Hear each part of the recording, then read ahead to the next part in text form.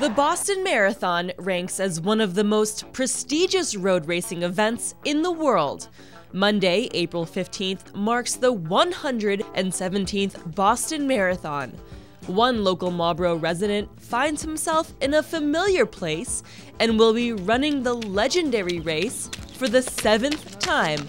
Boston is, there's no comparison. It is the granddaddy of events. It's just such an exciting event that you turn down Boylston Street and the crowd is just carrying you forward and you cross that line and it's just, you can't describe it.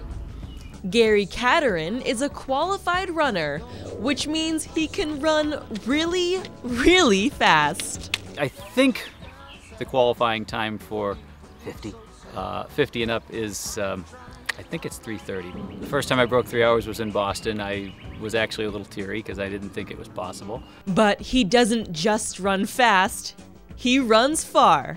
I run every day. This year I'm targeting about 250 a month. So if you do the math and you do the pace, and it ends up being about, on average, about shaking your head.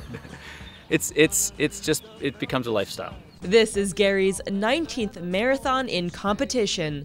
With a full-time job that requires a lot of travel and a supportive wife and 2 daughters, he has to make running a part of his schedule any way he can. My training schedule is random. It's whenever I can find time. Today it happened to be middle of the day.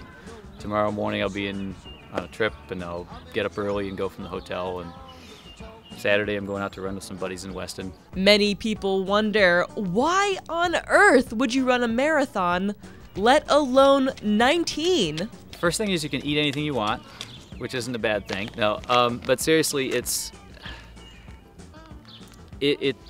is time for yourself, which is great. It's also, if you're out with friends, it's social time. You just happen to be moving. It's really good for your head, but the health benefits. I'm turning 50 in 6 days, and I feel great. For WMCT, I'm Alexandra Grace.